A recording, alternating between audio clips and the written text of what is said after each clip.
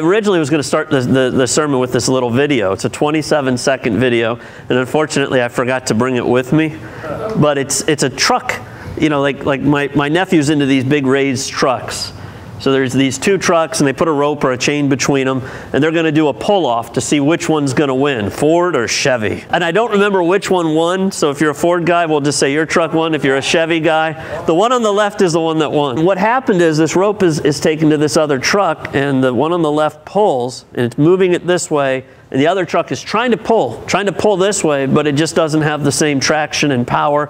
And then ultimately what happens is that truck gets pulled over the line, and then that pulls the other truck apart. The whole cab comes off of it. And so you have to go to my Facebook page to see that video, because it just doesn't do it justice for what I'm telling you about it.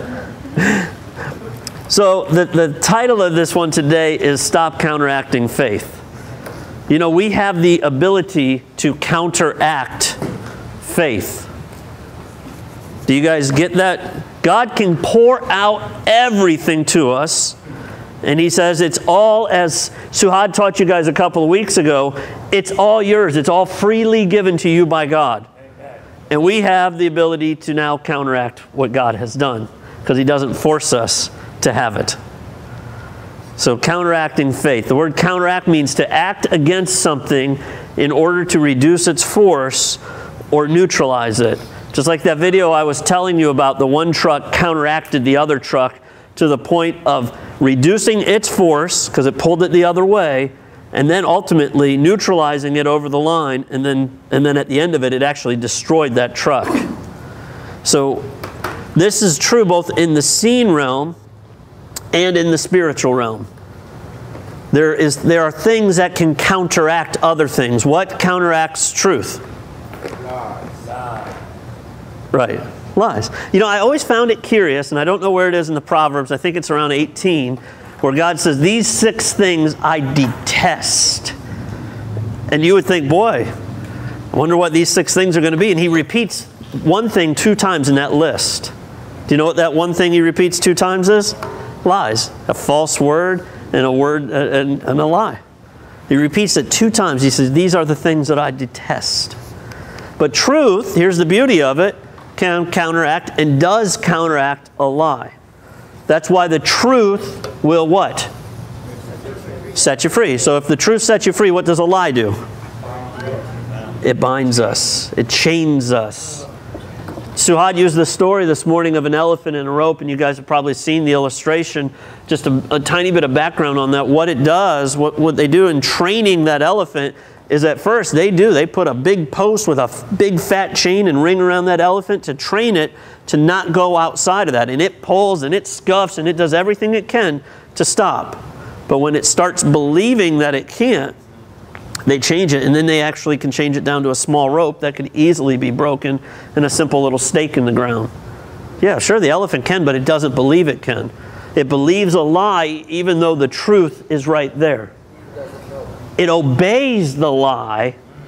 It's blinded to the truth because it is trained.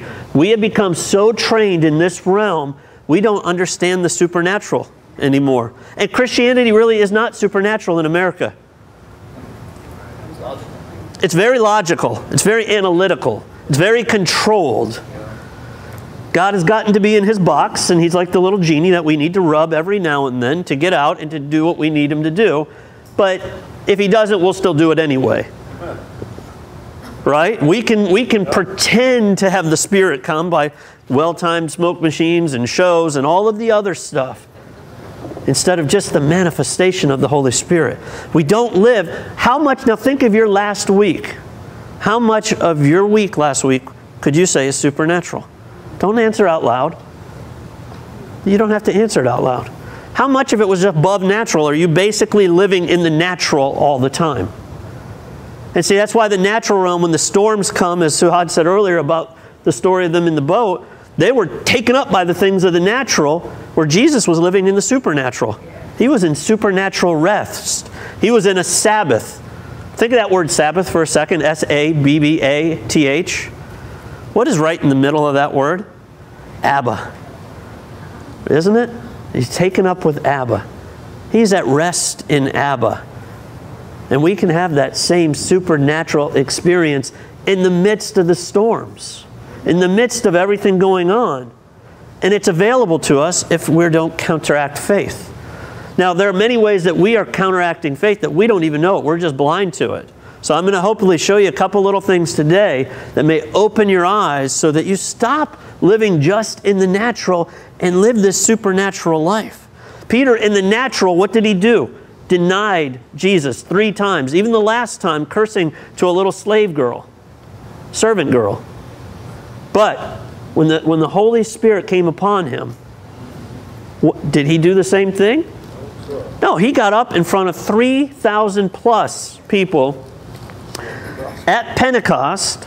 These were the people that were gathered at the temple, right? They were there to celebrate the giving of the law. These were very law-obeying, pious Jews. And what does Peter do? He says, you killed the Lord. Now repent. That's what he tells them. He doesn't shrink back anymore because he was now above the natural. This little slave girl wasn't going to kill him, but he was shrinking back to her because he was only focused on the things of the natural. Now we have the same thing. Now in truth, we are free. We are in the beloved. We are at rest in Abba right now. And the things of this world cannot touch us anymore unless they are filtered through God. And if they're filtered through what God allows, then we know it's for our good. Even Stephen. You guys know who Stephen is? The first martyr? Right? His face in the midst of it, what did it do? It shined. Even in the midst of being stoned. Now, I can't imagine that. We sometimes gloss through passages. Stephen had an angry mob around him. They picked up, not little pebbles that you would get at the beach, but big stones. And they are stoning him. And yet his face shined because he wasn't living in the natural. He was so taken up with this Christ, with this who he truly is, with the Holy Spirit living in him. That's why Jesus could say at the end, after being beaten and whipped and going to his death, Father, forgive them, they know not what they do. Because he wasn't looking with natural eyes, but supernatural. And that is the love of Christ living in us, this supernatural love. But yet, we can reject that. The word, or unbelieve it, really is a better way in the Scriptures. Or disobey what faith is teaching us. Do you guys realize that? We can be little disobedient children and disobey what faith is already saying. Our Father speaks to us and says, these are all freely yours, and we can just simply disobey Him and counteract that. Reject what He says. This is what the word reject means. It means to refuse, to accept, or believe. Therein, my act of unbelief, or my rejection of what God says, counteracts, neutralizes, and destroys my experience of what He wants to freely give me and what He has freely given me. So God is not at lack.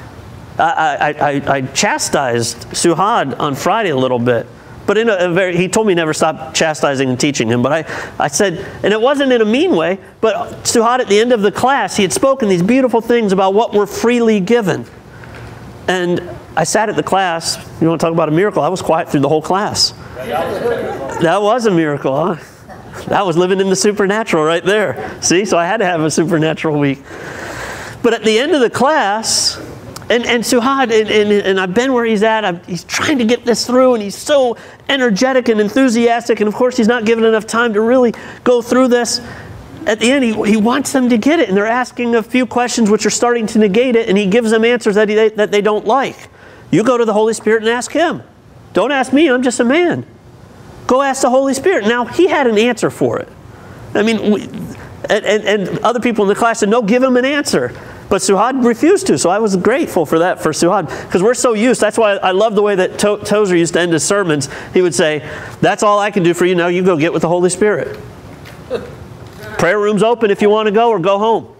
I mean, what a great altar call that would be today. It wasn't well-timed music. The first time I ever heard a Tozer sermon, I thought, oh, he's doing it wrong. That's not that we've done it wrong for all these years. First time I'm like, that's kind of rude. You go get with the Holy Spirit, and that's all I can do for you. Go get with the Holy Spirit. I love that. But at the end of it, Suhad prayed. He prayed, Lord, I would, this is basically what his prayer was. Holy Spirit, I pray that you would teach them these things that were spoken about today. Beautiful prayer, and this is what our desire is. But I told him, I said, you prayed amiss. You prayed amiss. Because now we put it back onto God. God, please teach them what was just said. No, the Holy Spirit is always guiding and always teaching. I said, no, so next time let's put it back on them. Stop refusing what the Holy Spirit is teaching you. Stop looking to man to teach you. Stop looking to try to find it from a man and go to God. See, we put it back on God so many times instead of on us. God is pouring it out. It's already being poured out. Now, with that in mind and what counteracting means, let's look at John 3:36. I want to show you a verse. And if you have your Bible, great. If not, I'm going to put it up here. But you know what, guys? Bring your Bible so you can mark it up and put these things in here. Because as the Holy Spirit is giving you insights into the Word, you don't want to forget that. You either have a journal or a Bible or something. Because I'm telling you, if God is speaking, is it worth writing down? Is it worth remembering? Is it? Yeah. And if you're not, do you forget it? Because I have people say, I don't write. And I was like you. I'd go to teachings and I just don't write things down. Well, honestly, I should have said, I forget a lot of what God has already taught me, and I got to relearn it the hard way over and over again. Because that's the truth of it. So if God is teaching you something, get Evernote for your phone. It's free. Probably put notes in Evernote. I don't care where you put them, but if God speaks something to you, write it down because it's worth remembering. He's training and teaching us. All right, so John 3:36, here's the verse. He who believes in the Son has, present tense, everlasting life, and he who does not believe the Son shall not see life, but the wrath of God abides upon him. Let me diagram what is happening here to kind of give us an understanding how we can look at faith and unbelief counteracting faith. Faith, we know from the Scriptures, we've talked about this a number of times, faith comes from hearing what? Hearing the words, the rhema, the communication of God. Not the logos of God, not the Bible. And again, as you read the logos, the Holy Spirit turns this into rhema for you. He turns it into Him communicating it. That's why this is a living book, not just a book. This book is alive because you now have a guide inside you that is teaching you this very word, this logic of God, the logos of God, the very Jesus. He's teaching you who He is and His ways. So faith comes sometimes as you're reading the Word, sometimes as you're speaking to a brother, or sometimes as you're hearing a brother speak. Faith comes. Sometimes as you're driving a tractor through the field mowing the lawn, faith comes, right? He's always available to speak. He's always speaking. God is always speaking if we have ears to hear. And faith is coming. Now let me just diagram this. Suhad shared 24 things last week, and I've got some more I want to add to that list. I got a few that I thought about too. But anyways, 24 things that are freely given to us by God. The first one on the list is by His blood we have the forgiveness of sins. Right? That's the first thing on that list. So let me just diagram that. So God is speaking that. Look, you've missed the mark over and over and over again. But I'm not holding that against you. On the cross, I've forgiven you of all of their sins. Now God is speaking to you directly. This is the initial salvation experience a lot of us have. Right? The Holy Spirit is convincing us of our unbelief. That's what John 16:9 or 10 says. The Holy Spirit convinces and convicts us of our unbelief. Unbelief is a rejection, a pushing away of God. So the Holy Spirit is convicting us of this, and He usually does it normally through sin. We know we've missed the mark. We're holding on to guilt and shame and condemnation, and they're like a backpack. We can try to get away from them, and that's what we try to do in the natural realm. That's why we go to the spirits in the natural realm. We drink, with fun, we go to anything that takes our mind off of that. There's everything to take our mind off of today. That's why silence is such a beautiful thing, because we begin to hear what God is saying in that silence. So faith is coming, and the Lord is calling to each and every person. I want you. I've died for you. I forgive you. Come. Receive this forgiveness. Salvation is of me. That's that calling, right? The Lord is called. He's invited. The word calling just means invited. He's invited each and every person in this world, from prior to when we are here till after we'll be here, to come to know Him. Faith comes. That is faith. If we misunderstand this process of salvation, we misunderstand what the relational aspect of the process of salvation is, and we make it a checklist to say, do you believe the same things about God that the devil believes? Do you believe that he died? Yep, so does the devil. Do you believe that he was buried? Yep, so does the devil. Do you believe that he rose again? Yep, so does the devil. Okay, well then you're saved, just like the devil. No. That's called a devil's faith. We'll cover that, and I think we covered that in the past. That's why it's not a devil's faith. It's a relational response to God. That's what salvation is. You're coming to respond to God. So you're going to take one of two paths. Because God is going to have each and every person respond to Him. You're going to take path A, which ultimately will lead away from God, or path B. So God is calling. Each of us have this. Now God called me many years before I actually was saved.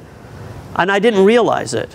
At the time I did, because I just rejected and ran away from it. Charlie talks about it in his own life. Many times he knew God was calling him. Many times he was aware from both the outside, hearing what was being said, and the inside, raising up, this is truth, come to me. Now, what happens? There's either a relational, and all of it is relational because you have to actually say no to what God is saying here. That's why when at the end of the time, you either have said yes or you have said no. Relational distrust, rejection, or neglect. We're good with the neglect thing because we don't feel like it's so much of a rejection. But if my wife was coming up here, and she's not, and she wanted to give me this little tractor, right, this little thing that my beautiful daughter made for me a number of years ago, because you know that's where the Ray Marilli is driving that tractor, right? If she wanted to give this to me, if I distrusted her, I would run away from her, because I would think it was a scorpion she was trying to give me, right? If I rejected her, I'd say, no, daughter, sit down. Thine is not the perfect time to give me this, right? That's a rejection. Or a neglect would be, oh, that's interesting, and I turn away. The end result of that is the same thing, a pushing away, a not receiving. Where in relational trust, which is what the word believe means in the Greek, it's pisteu, and it means to entrust or to relationally trust and accept that this is truth. And when we accept truth, we're accepting a person. We're not just accepting a few logical responses to that. We're accepting the person. That's why He is the way, the truth, and the life.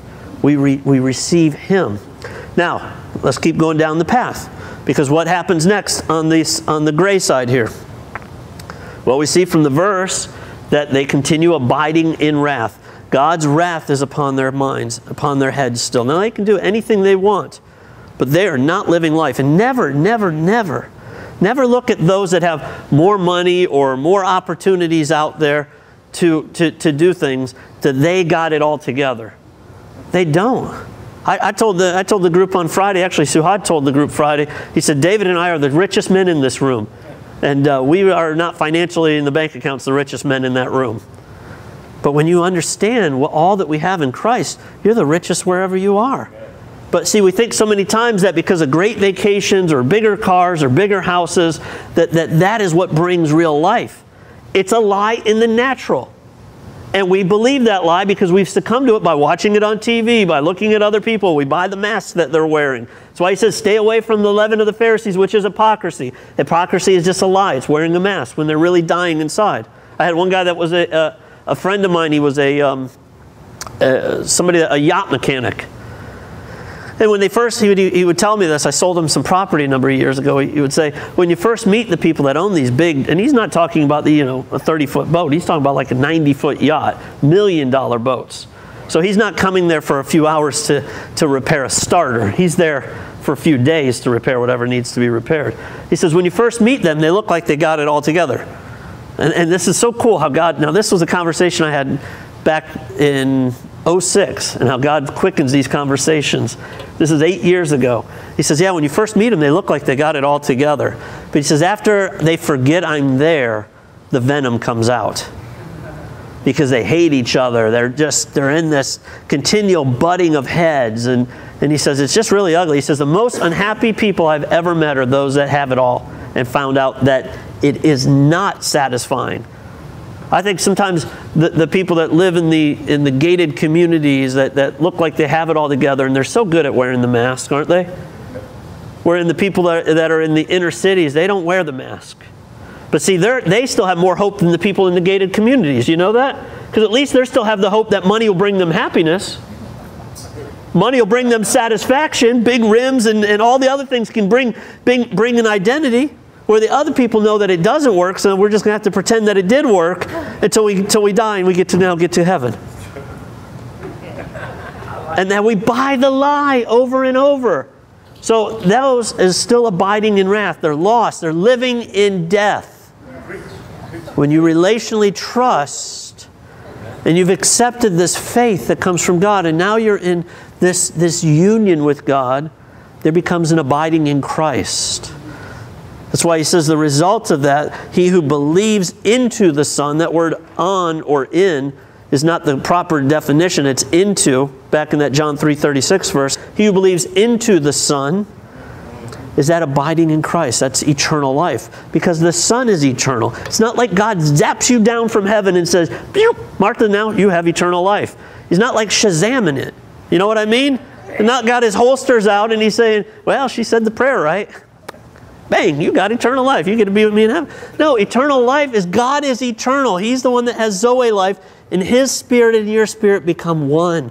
Because you are now one, that is what eternal life is. Oneness with God. Anything apart from that is not eternal life. If you describe eternal life any other way, you don't even understand what eternal life is. That is eternal life, oneness with God. That's why he says abiding in Him. And that word abiding just means remaining or living in. Now what happens next? Yeah, thank you, brother. As you moved away from God, you're now abiding in wrath. That wrath is to lead you back to life. God, it's like pain many times. You put your hand on the stove. It's not for you to keep it there and to try to figure out how to live with that pain on the stove. It's that pain happens because you say, no, there's something wrong.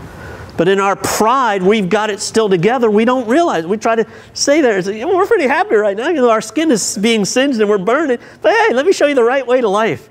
No, we're dying inside. And it's meant to lead you back to Christ. God has given it to you for a reason. When the red lights come on, it's for a reason. All right?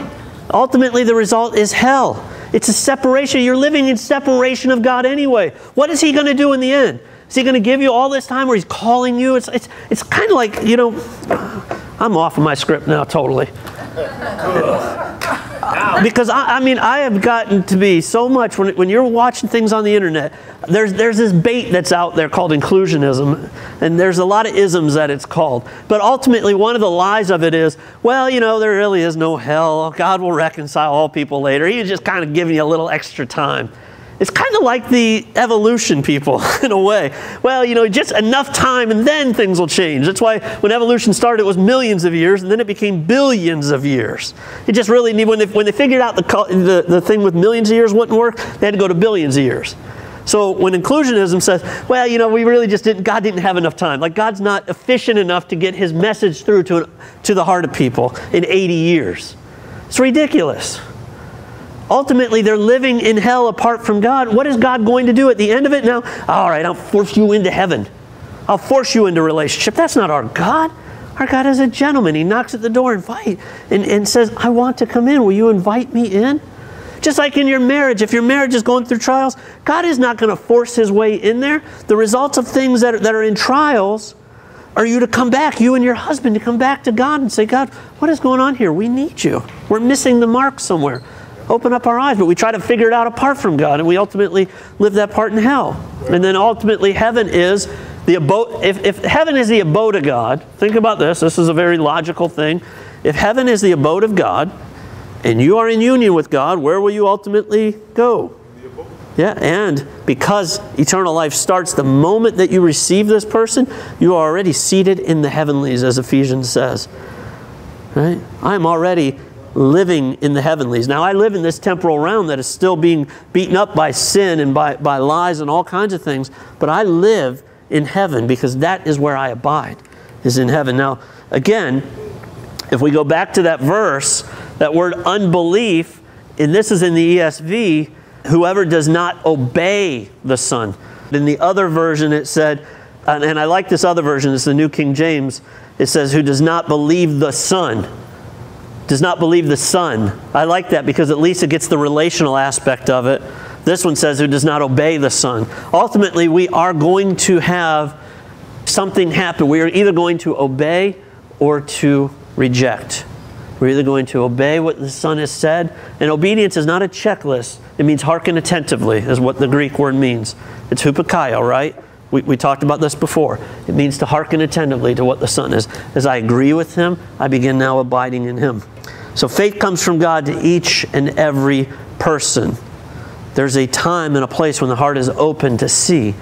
And that is the invitation that God gives. The means of faith is us hearing God, and at that very point there's a response that is made. Either obedience to faith, and if you look in the book of Romans, it starts off with obedience to faith and ends with obedience to faith. There's either an obedience to faith or a disobedience, does not obey faith.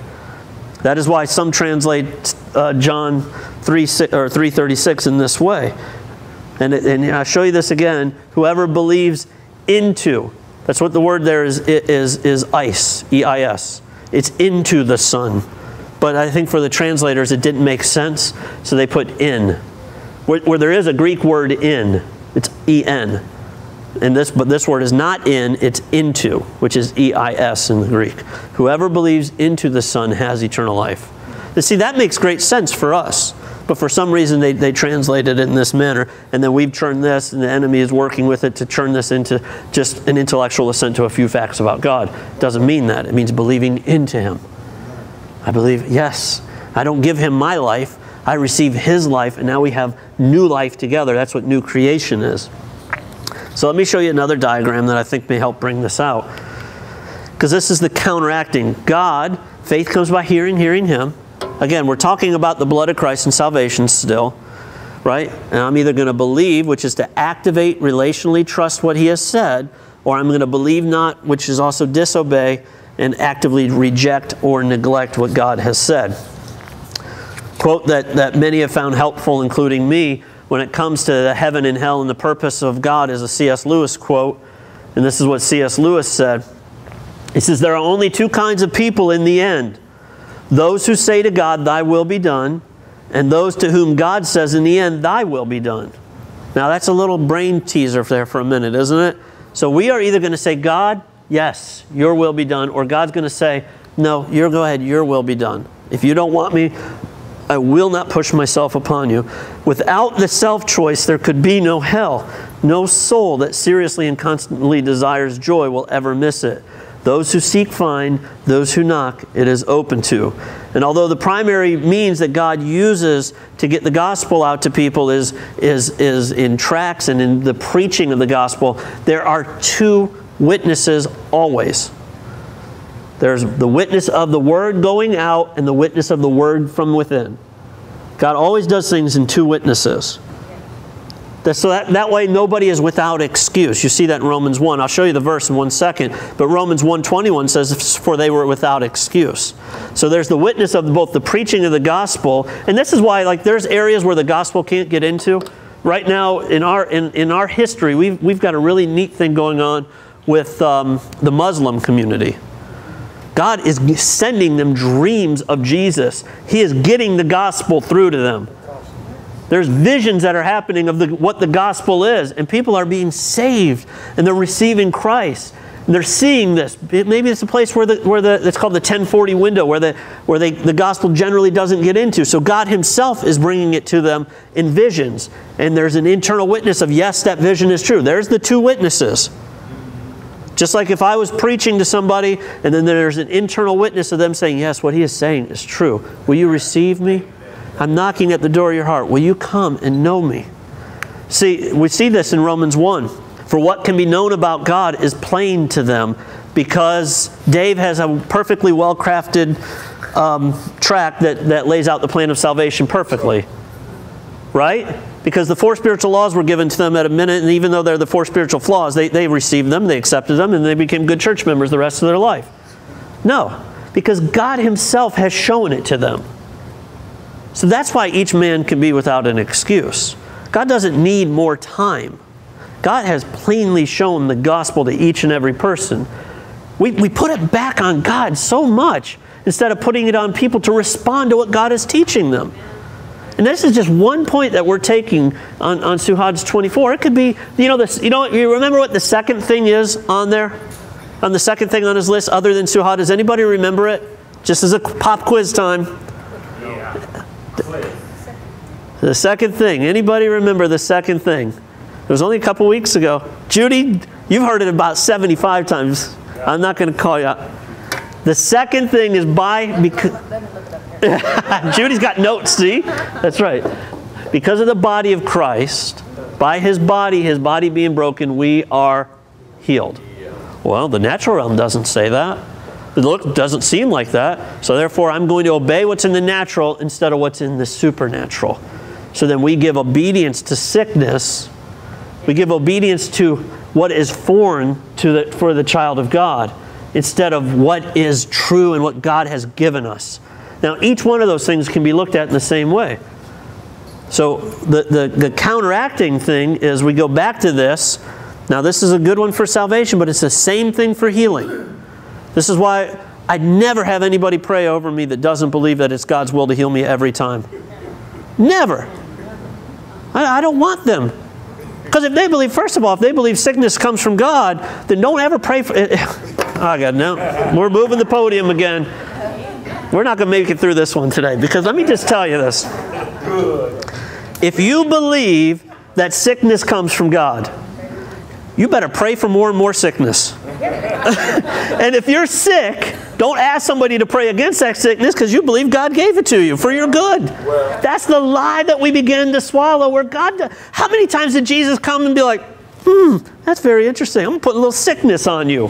How many times did he do that with people? He didn't even do that with the Pharisees, and they were a brood of vipers. He should have, yeah. If I was Jesus, I'd be casting out sickness all over. No, Jesus didn't do that. But how many times when people came to Christ did he heal them? Did he do it? Let me give you a multiple choice, A, B, or C. Every time, sometimes, or never? A, B, or C? What do you guys think? Every time, sometimes, or never? A, every time. Every time the person came to Christ, they were healed. He went about healing the multitudes. Is it God's will for your healing? Look into Jesus. If you don't understand, look to Jesus. Look at what his will was. He said he did everything that the Father was doing. He said what he saw the Father saying, what he heard the Father saying. He always did what the Father's will is. The Father's will is for you to be healed. You got to get that settled in your spirit before you can even go to belief or unbelief. Because if you're not sure, then you might as well think sickness is of God. And if you think that, well, in the worst prayer, and I prayed it for the longest time, so I'm guilty here. Father, we pray, and it's, we always had to do it in this voice too, at least at the church. We had to do it in that voice. I don't know why. Because it sounded very good. Lord, we know that Brother Brian is sick right now. And Father, we want you to heal him. But if it's not your will to heal him, Father, we don't want to pray against your will. So, Father, either way, your will be done. I mean, that is the definition of a double-minded prayer. You might have just cut the tongue out and be like, that's got to be one of the stupidest prayers I've ever said. And I said it over and over again with that voice of looking very superior and saying it. It sounded very good. At least Brother Brian got to hear my voice for a little while. All right, let me go back. Let's get back on track. For what can be known about God is plain to them because God himself has shown it to them. Each man is without excuse. Every person that is in hell is the ones that will say, not your will be done, God, but my will. And God says, okay, your will be done. You can be away from me. I'm not going to force you into relationship. And if God has shown it to them, no one has an excuse to distrust the gospel message because God gets the perfect gospel message every time through. Does he not? So we can't put it back on man. Well, because you didn't hear the right message. We become so humanistic with our means, not trusting that God can get the perfect gospel message to the open heart at the right moment. And then they either will trust that or not trust that. But sadly, we know that there are many people that would rather live in darkness than in light. And this is what Jesus said. After that John 3:16 verse, I almost think that John 3:16, as beautiful of a sum up of the gospel it is, you miss the point unless you hear 17 through 19. For God did not send Jesus into this world to condemn the world, but in order that the world might be saved through him. Whoever believes into him is not condemned, but whoever does not believe is condemned already, because he has not believed into the name of the one and only Son of God. And this is the judgment, or this is the, let me sum it up as he's saying right here. The light has come into this world. Remember, Jesus is the light of this world. And people love the darkness rather than the light because their works are evil. They would rather have their own works than have the very God that created them. And they take the lie and they believe it that God is not the author of joy, but the cosmic killjoy. I believed that lie for way too long. I empowered that lie. And that lie then led to steal the truth. But thank God he does get through, and at the right time. Because it's God's desire that all people come to him. It's why he created each of us. It's to know him and to be fully known by him. He's not condemning us. If he's not condemning us here, just another little side note, we'll go on for a second. If he's not condemning us here in our worst day, why would he be condemning us as sons and daughters of the Most High? Hi guys, thanks for watching these videos. I hope that they are a blessing to you and are feeding you with the true Word of God. One that's not a mixture of the Old Covenant, New Covenant together, where neither make any sense or they both become obsolete, but one where it rightly divides the word of truth. And I pray that they're not only feeding you, but feeding others in your life, within your family's life. Pray more that the peace and love of God is shown and manifest and made real in your lives as you watch these videos, and as you understand how wildly affectionate and crazy God is about you, and live out of the abundance of his divine nature. Guys, if these videos are being a blessing to you and you want to help support them and help support all the things that we're doing at A Grace Place, well, I would ask that you would go to www.agpchurch.com. There's a giving button at the top right, and you can go there and you can give via PayPal, you can give through e-giving, you can even become a monthly contributor or weekly contributor. If you don't have a home church and this has become your home church in many ways, then please feel free to sow into this. One thing that we do differently is our finances are an open book. So if you want to look at what we're doing with our financials, there's ways to get our financials, and you can see what goes where. You can't see who gives what. Nope, we're not doing that. But you can see where the money actually goes out. And it's our desire not to only have this community of grace believers here locally, but to bring the good message of the happy God out. And guys, that's what you're participating with when you sow into this. So I would ask that you would give by faith. Remember, faith comes by hearing the words of God. So let God instruct you where to sow this money into. The money that he's so abundantly blessed you with. Remember, you're just stewards of it. It's his money. And if this is one of the places he wants you to do so, then I would say go to our website and click on that giving tab. But do so prayerfully and do so being led by God, not out of compulsion, but being led by him to give the good gifts so that others may come into this union life, so that others may know what it means to live in the grace and goodness of God. Be blessed, and here is the rest of the video. Jesus said, I didn't come to condemn you, but to save you. Now we think, well, we become sons and daughters of God. Of course he's going to condemn us now. And we live under another lie of condemnation, where Paul had to squash that lie and say, hey, there's no condemnation for those that are in Christ. God's not coming to condemn you, but to save you. Amen. It's God's desire that each of us make a decision for him or against him. And that's ultimately what happens, where everybody in this time and space is making a decision, each breath, each moment, for or against God. Because we see God's desire. The Lord's not slow in keeping his promise, as some understand slowness. Instead, he's patient with you, Dave Geisler, with you, Dwayne Parker. Even if he's got to get you right to the end of where you are, he's patient with you. He's not wanting anyone to perish, but for everyone to come to repentance. Hallelujah. The repentance there is a change of understanding, a change of mind of who he is, a change of will and a change of direction. I'm now, instead of running away from God, I'm running towards God every step of the way. Because he's not evil, he's good. That's why these lies always go against the character of God and help us to run away from God himself. Now this is the same for victory or any other thing. I'll give you a little glimpse into part of my thing. Is I didn't realize part of the finished work of Christ is that he made me holy. because I bought the lie that by my actions I could be holy. But God had already called me holy. So I was trying to do something that he was saying, no, no, you already are. I was trying to become something I already was. Or as Watchman Nee would say, I was trying to enter a room I was already in. So for years I lived under that, and I was wondering why it didn't work out, why I never felt holy enough, because I was working actually against God. I was empowering the lie that I wasn't holy, that I wasn't set apart for God, which is really what the word holy means, and that I needed to do something to make myself appropriate and holy for God. And yet, what is one of the worst churches that we see in all of the New Testament? The Corinthian church. If there was any church that wasn't holy, it was the Corinthian church.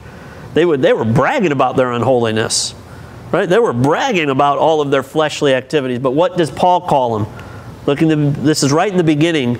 Sometimes we put greetings at the end of letters, right? Paul puts a greeting in the beginning and the end of the letter. So this is, he says, and this is in the King James, and I'll show you why for a reason.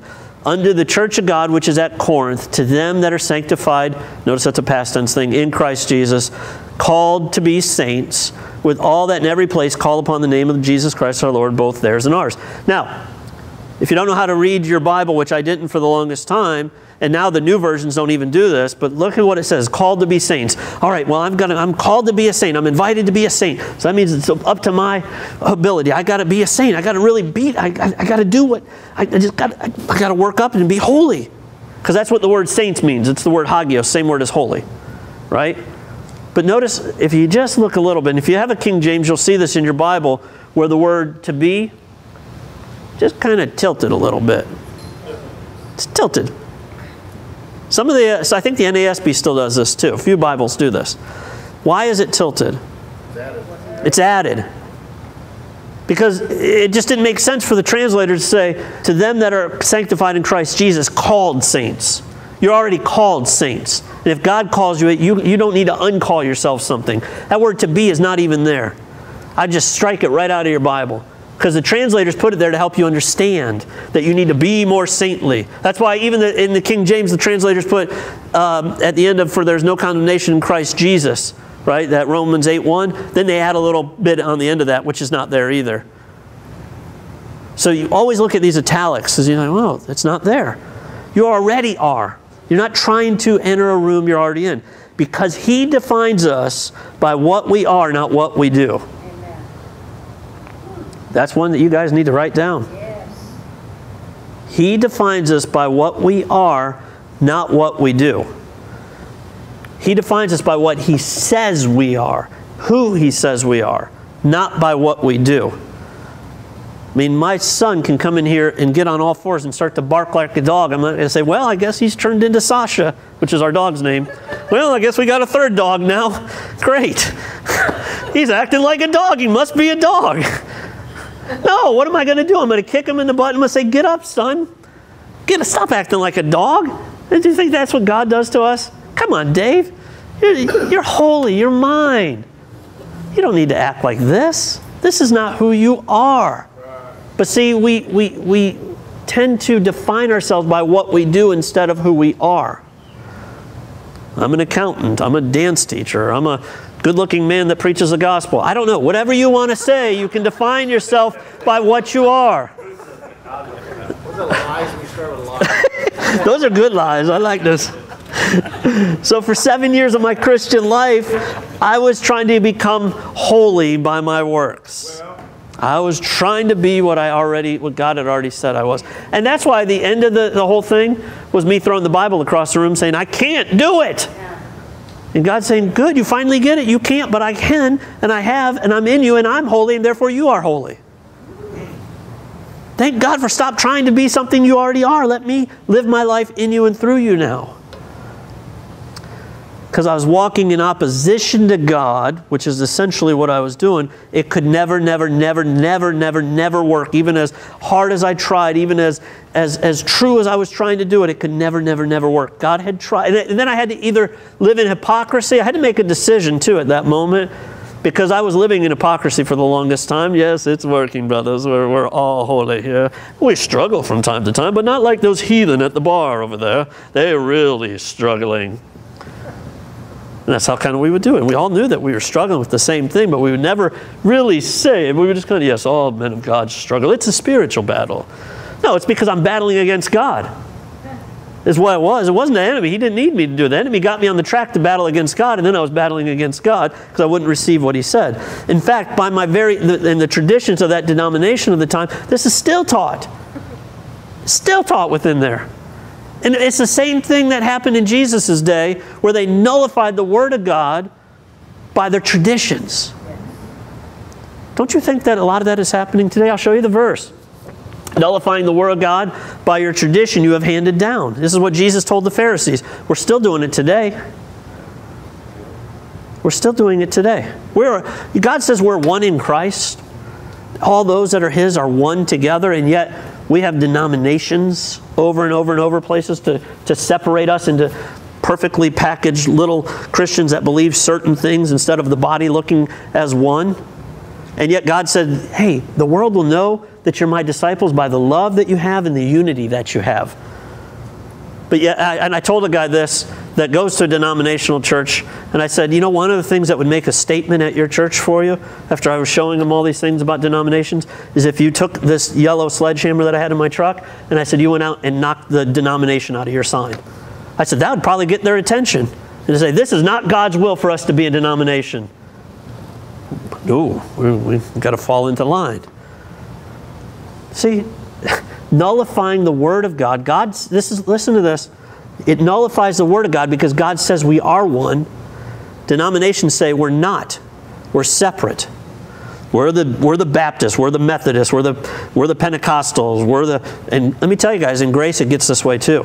We're the Exchange Life. We're this. Now there's all this other. We're the Inclusionist Exchange Life. We're the Radical Grace Exchange Life. We're this Exchange Life. Guys, we are one in Christ. Stop it. And you know what? The beauty is, just like we wouldn't say, no, we're a white church. Can you imagine that? Can you, even though there are churches that in a de facto way already do that, well, we're a white church only.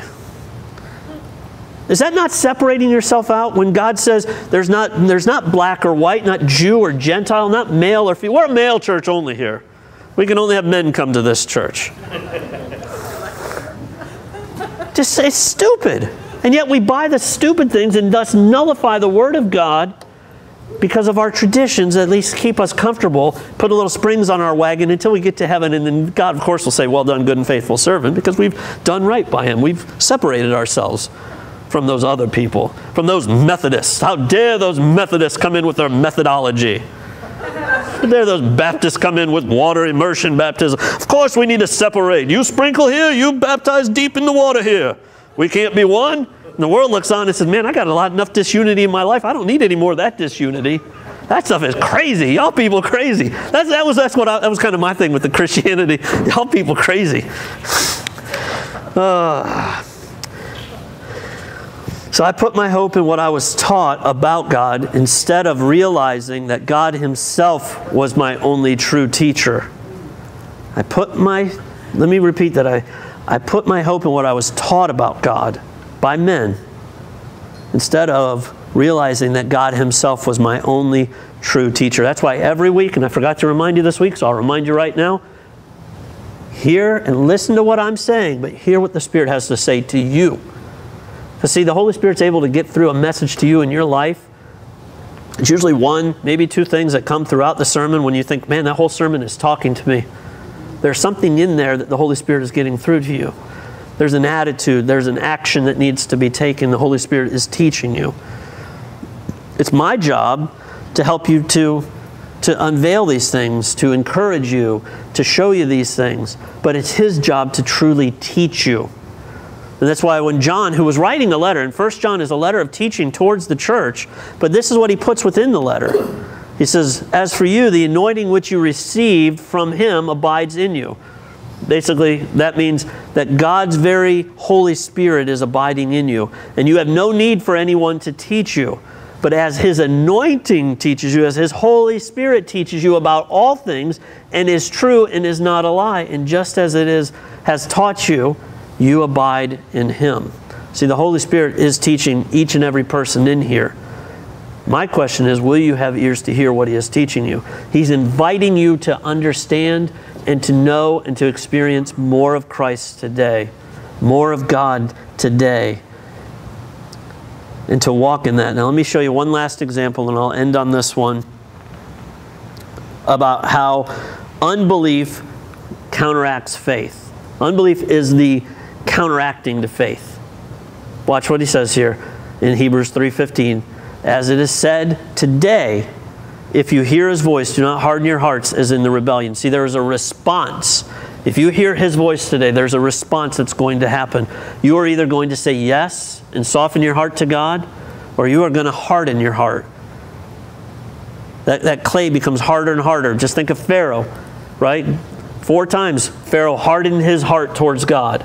Pharaoh hardened his heart towards God. Pharaoh hardened his heart towards God. So today, if you hear his voice, do not harden your hearts as they did in the rebellion. For who were those who heard and yet rebelled? Was it not all those who left Egypt led by Moses? Now he's saying, look, those are all the ones that believed that they were Jews, that were coming out to worship. And with whom was he provoked for 40 years? Was it not those who missed the mark, who sinned, whose bodies fell in the wilderness? And to whom did he swear that they would not enter his rest? But to those who were believing not, is the King James, or to disobedient. That's the verb right there. And then we see there's another word used in the next verse. So we see that they were unable to enter because of noun, unbelief. So unbelief is the condition of disobedience of faith.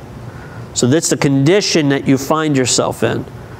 You cannot believe. Look at 3:19 again. So we see that they were unable, not able, they couldn't. They'd already been disobedient to faith. They've already been over and over hardening their hearts in the rebellion, trusting in the natural. Let me give you a quick example of what was happening here. I can give you a number of examples in this, but they sent 12 spies over to the promised land. Joshua and Caleb said, let's go. God said we can take them. We're going. Let's go. Load up. Come on, guys. Let's go. Let's roll. And they look back, and there's 10 guys standing there saying, well, you know, we're kind of small. We're a little puny. And Joshua and Caleb said, no, God said we can. This is our land. Let's go. Well, you know what? And then the other people started to hear them, and they started to lead this rebellion. Well, you know what? We're kind of like grasshoppers, actually. See, they're real big, and we're like a little grasshopper. And where was their focus? Natural. Where was Joshua and Caleb's focus? Supernatural. God said, let's go. I trust what God has said. Now, again, taking Suhaj's 24 things or any promise of the Bible, are you going to trust what God has said? Are you going to now walk out of here in the supernatural power? The same power, the Scripture says, that raised Jesus from the dead? That's a lot of power, isn't it? Would you say, that's probably more power than my iPod has. But the same power that raised Jesus from the dead now abides in you. But see, we put it back on God. Well, God, I just don't know, Lord, you don't want me to, you know. We shrink back so many times instead of moving forward. We have the very power and love of God now living in us to live these supernatural lives. There's a church over across the way from me. I'm friends with the pastor over there at Kingdom Life, and they're beginning to unravel this whole thing on healing. And they're believing God on this healing. They're seeing miracles happen over there because of healing. Miracles. Are we not seeing that in our life? Is it because there's unbelief stealing the faith and trust of what God has said? It is ours. It is ours. May we receive freely the things that have been freely given us, and may we walk out in that same power that raised Christ from the dead as we walk out the doors today. Remember when I said this before, when you enter the room, God enters the room. We don't ask God to come into the room because He abides in us, and when we enter the room, God His power and His light enter each and every room, whether it's in your workplace, whether it's in your family. It doesn't matter. God's very power. But we focus on the things of the natural, just like the disciples did when the storms got going. They focused on the things of the natural. Guys, we don't have to take that trick anymore. We don't have to abide by that lie. We are more than conquerors in Christ Jesus already. Think about that Ponder that. You already are more than a conqueror in Christ Jesus. Victory is yours. It's not something you go to work for. It's something you work from. I'm already victorious in everything that I'm doing. And now that same power that abides in us goes out and manifests the power of God's light, makes it real to other people. May we continue to walk in that this week. In Jesus' name. We are here because of grace, because of